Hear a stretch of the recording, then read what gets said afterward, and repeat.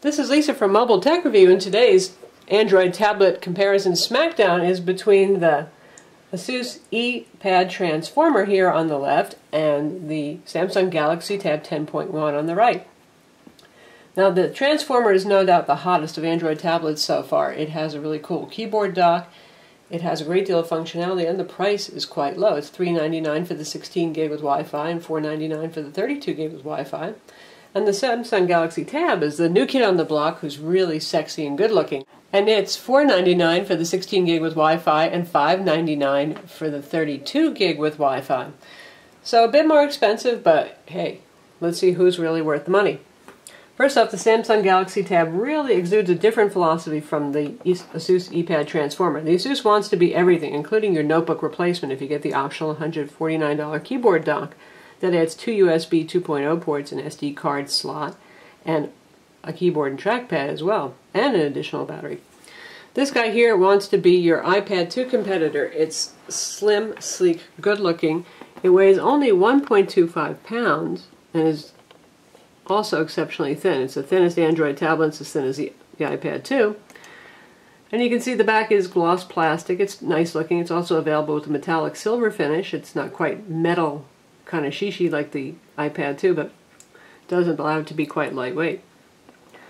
The Transformer weighs about 1.5 pounds, so it's a bit heavier. As you can see, it's a little bit longer this way. It's also a bit thicker. We'll show you the side view in a minute.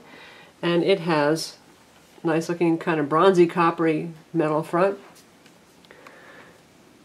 metallic on the sides, and the back is plastic with a stippled finish, and the keyboard matches that. In terms of thickness, you can see, now the Samsung does bevel and round, makes it look a little thinner on the edge, but it is definitely thinner than the Transformer. So first question that we have for you when you're looking for a tablet, are you looking for something that can be a notebook stand-in replacement, something that does a lot more, say, than the iPad 2 and a lot of other very basic tablets on the market, or are you looking for something that's just sleek and light and has a gorgeous screen? If you want sleek, light, and gorgeous, it's the Galaxy Tab for you. If you want something that has a whole lot more functionality built in, it's the Asus Eee Pad Transformer.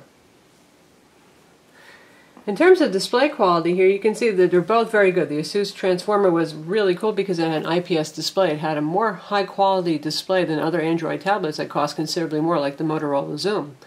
IPS is the same thing that's used on the iPad 2, and it has near 180-degree viewing angles, real sharp, quite bright, and nice and colorful as well. Galaxy Tab, Samsung doesn't say what their display technology is. I'm guessing that it may be IPS though, because it also has extremely wide viewing angles. They are comparable or close within a degree. Now here, I'd say that Samsung cranked up the color saturation. They can't make Super AMOLED displays this large, but they can try to mimic the effect by increasing color saturation. And certainly one thing we've all come to love Samsung for is their incredibly hyper-realistic super saturated colors on their Super AMOLED displays. So you get pretty close brightness, maybe a hair brighter on the Samsung, and you get much more exaggerated colors on it, which a lot of people find it pleasing. However, if you're a graphic designer, photographer type, and prefer realism, you'll probably want to go with the Transformer because it's vivid, it's saturated, it's sharp, and it's also more realistic in the colors that it renders. In terms of performance, they both run on the same NVIDIA Tegra 2 1 GHz dual-core CPU with graphics acceleration. They both have a gig of RAM. They're both available with either 16 or 32 gigs of storage. That's the story for Honeycomb tablets so far. They're going to all run on that CPU. Most all of them have a gig of RAM, and they have some large amount of internal storage. Where the Samsung falls down a bit is it does not have an expansion card slot. There is no micro SD card slot on the device. Of course, the Transformer has a micro SD card slot, and they've provided their own driver because Google still has not, strangely for Honeycomb. And also, like most Honeycomb tablets, we'll take a look at the ports on this guy right here. This is just your volume and your power controls here, your speaker. But here we've got the dock connector, which is used for charging and all sorts of stuff. And here we have our micro SD card slot, and here we have our mini HDMI port. And we've got a headphone jack. So we've got HDMI out just like on most Honeycomb tablets, in Motorola Zoom, the Acer Iconia Tab, LG G Slate. Now we take a look at the Galaxy Tab. Beautiful, slim and light. Here's your speaker grill in a similar location. Not many ports going on here. Here's your headphone jack, standard 3.5mm, your volume and your power. Other speaker grill right here. And Samsung's proprietary dock connector down at the bottom. So no HDMI out with this guy here, which gets into their design philosophy, which it allows them to make a thinner device, most likely, and they're also trying to chase after the iPad 2 here, and that's why we're mentioning the iPad 2 as much as we are in this video review. Not that we're obsessed with it, but because Samsung was clearly chasing after that particular product in their design here. If you want to have HDMI out, you can do that. Not quite yet, but soon they're going to have an HDMI adapter that's going to plug into this 30-pin port down here, and it'll probably cost about 40 bucks. Likewise, if you want a USB host port, that's a normal USB port to people who don't speak geek speak, there's going to be an adapter as well for $20. Again, that's going to plug into this port on the bottom. It'll give you a single USB port. It'll work with keyboards, mice, flash drives. Samsung doesn't mention hard drives, and there is no USB power out on that adapter, so we're not sure if it'll work with that.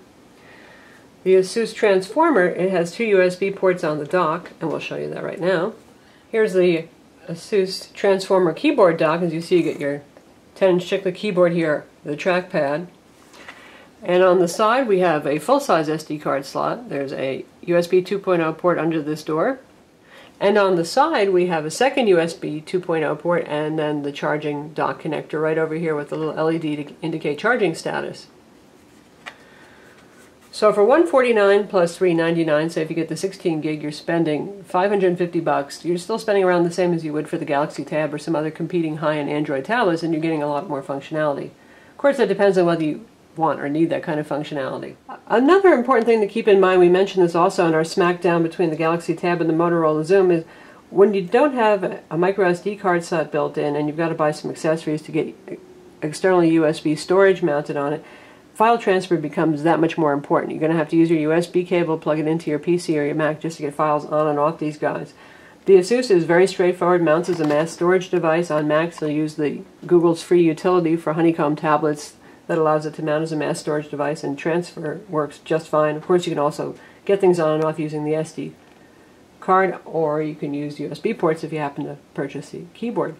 The Samsung, you got your 16 or your 32 gigs of storage, and that's that. And it uses Samsung keys, unfortunately, for file transfer. We mentioned this again in our comparison with the Zoom, and Samsung keys is something like MTP, Media Transport Protocol, really meant more for MP3 players. And it is a real headache. A beta version just came out for the Mac. It's beta. It kind of works. Sometimes it does, sometimes it doesn't. And even on the PC it can be a bit flaky. And it's kind of annoying because with a full-featured tablet like this that can do a lot more than the iDevices, for example, you want to be able to get your documents on and off easily, your ebooks, all of your stuff without having to try to treat it like a media player. Now, in terms of performance, both of these guys feel equally as fast when you use them. The Galaxy Tab, once again, as with the Zoom, benchmarks a bit slower with Quadrant, about 300 points lower than the Asus, and also LinPack is a bit higher on the Asus. But anyway, they can both play 3D games, no problem, that are available for Honeycomb tablets, and 1080p video. We're going to test out a 1080p video trailer here on both of these, so you can see.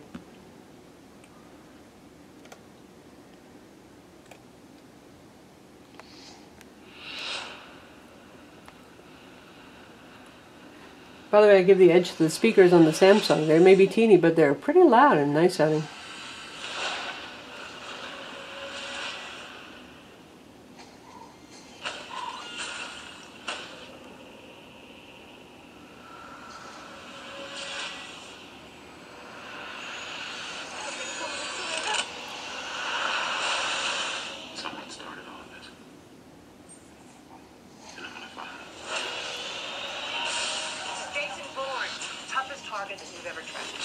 So it plays equally well both of these. The color saturation being hyped up on the Galaxy Tab is certainly pleasing.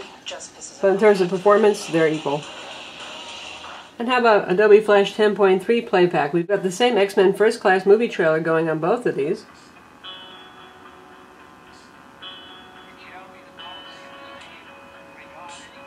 And you can see it's playing quite well on both of them.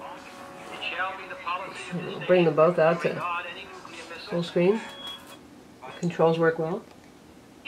Regard any nuclear missile launched from Cuba or against any nation in the Western Hemisphere as an attack by the Soviet Union on the United States. The cost of freedom is always high. So definitely on par in terms of performance with Adobe Flash 10.3 playback, and they're both very usable and pleasant to use. Again, Samsung wins for their speakers though.